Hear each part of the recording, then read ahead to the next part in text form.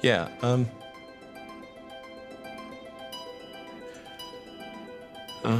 50 years' time. Well, I wonder what the world will be in 50 years.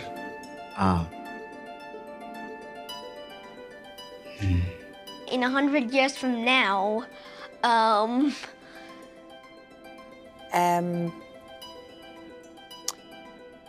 Wow, that's a big question. Where do I think?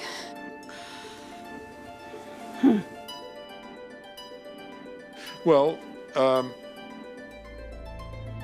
I was afraid of that question. So if you look at progress in general in the last 100 years, I think it's been strong and ugly. We have more, so we've progressed, but as Confucius would say, more than enough is too much. The big issues of today are environmental or social. Poverty, access to clean water, health, education. We're fundamentally changing the chemical makeup of the Earth. Everything that's happening now, we brought this upon us.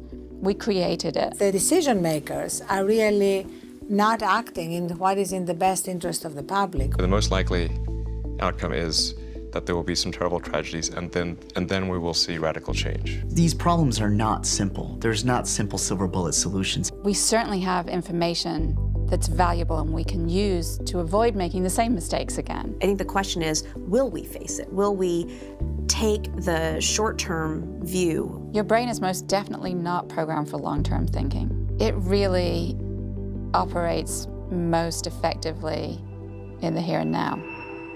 you and I are fundamentally not different from hunter-gatherers. We still have basically the same brain, the same neural connections, and so we have this extraordinary situation that there is this mismatch between our natural evolutionary timescale and the timescale of socioeconomic evolution. If you demand open-ended growth, exponential growth, that means you have to innovate faster and faster, and you can't keep up with it. And that system, I believe, is doomed to collapse. We're kind of at the point of no return of trying to deal with some of our problems in a linear way. We need nonlinear change, and nonlinear change only happens when you get sort of a wildfire of support from the people. We know the solutions are out there. The question now is, how do we connect them? We know what we need to do, but we seem to lack the will to do it. We do need to bring all these minds together, and we need to recognize all of these problems are interconnected. I see the world as networks. Everything from the way mitochondria within cells work and cells within bodies work, organisms work, cities work. They are networks. And the internet itself is a network. And in that sense, it's almost spiritual. You see this great unity of life. It's kind of amazing, actually. We are quickly becoming a global neural network. The power of a correct idea in this interconnected age spreads so quickly that scale can happen on a never-before pace. Once you get to the point where just anybody in any community is empowered to learn, design, create, and participate, it'll allow everybody to feel a sense of both ownership and responsibility to each other and to the rest of the world. A world where we've moved from presentation to participation, where billions more voices have entered the conversation. There's so many entities deploying resources to solving the world's most significant challenges. Often they're working in silos, not collaborating, not realizing that they may be tackling some of the same problems. Now a problem can be considered, thought about, crowdsourced, and shared by not just the people who have already thought about a problem, but people who have never thought about the problem. People who may provide, when they think about the problem, a breakthrough insight. Once in a while, I also do think about energy, and I think, yeah, we should use, for example, solar energy instead of oil. Taking oil, which is actually quite precious, and burning it is like using the furniture in your house as firewood. If you look at how people charge cell phones in Africa, all of those ways that they figure out to charge those cell phones, nobody in America would ever have figured them out. Frugal engineering happens in the absence of abundance. Living in a frugal society doesn't mean you're disadvantaged. It means you're advantaged in thinking from the perspective of efficiency. We saw a loan from Nairobi, Kenya, go to someone in Oakland, California. Really changing which way people are helping people.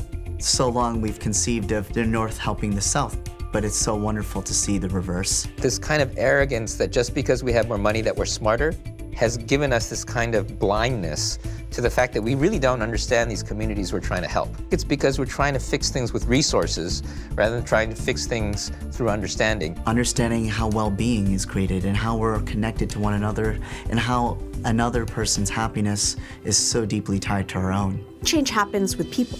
The more people that are empowered through connection technologies, the more ability we have to collapse geographic distances so that an inequity happening across the globe is not perceived as so remote. The cost of innovation, the cost of learning, the cost of participation has gotten so cheap that those people who are being sidelined by those in power now have the capability to self-organize and become active participants in society. When you work as a grassroots level, working with all kinds of people on the ground, that power of people will never be matched with anything else. Once you give somebody an idea, they can't not have the idea.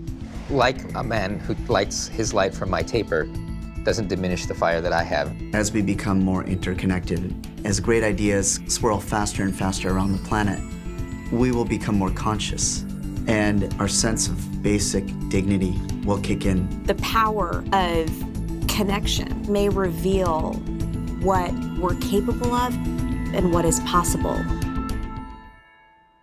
The problems of this world are so big and they're so urgent that they demand disruptive thinking, audacious thinking. I think we still have to fight like hell to try to have this happen. We must work together.